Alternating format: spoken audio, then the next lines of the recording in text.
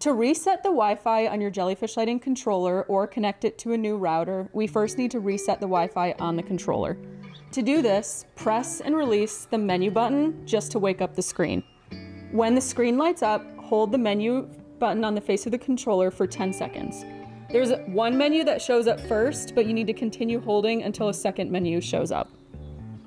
Once you see service menu, press OK. It will say Clear Wi-Fi and press OK again, and then it will say clearing. This will take a couple minutes. A few moments later. If the asterisk on the top right of the controller screen is gone and you see an exclamation point C, this means the Wi-Fi has been reset. If you didn't see the exclamation point C, you have to repeat those steps. Once the controller's Wi-Fi is reset, you now have to reconnect the Wi-Fi using the JellyFish Cloud App. So go to the JellyFish Cloud App and make sure you're logged in. Once the app opens, you'll see a settings tab on the bottom right of the app. 5 options down, you see controller Wi-Fi. Press controller Wi-Fi and read these steps. So this is saying we need to connect to the controller's Wi-Fi directly. So to do this, go to your phone's settings and go to your Wi-Fi settings. Scroll through the networks and find the JellyFish networks. So if you have multiple controllers, if it says JellyFish-C, then that controller is connected. The ones that don't say C are not connected.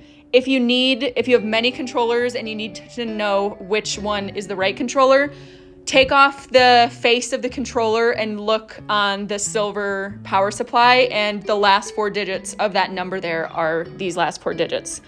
So press the controller you want to connect to and type in the password BigFish10 all lowercase and press join.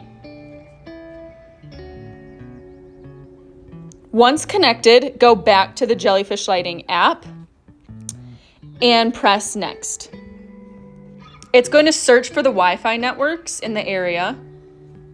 Select your Wi-Fi, press next, and type your password, and press next. This will take a few moments, but it will connect your controller to your Wi-Fi. When the Wi-Fi is successfully paired, it will return back to the settings page, and if you press the patterns page, you should be able to see all your patterns and be able to turn on your lights.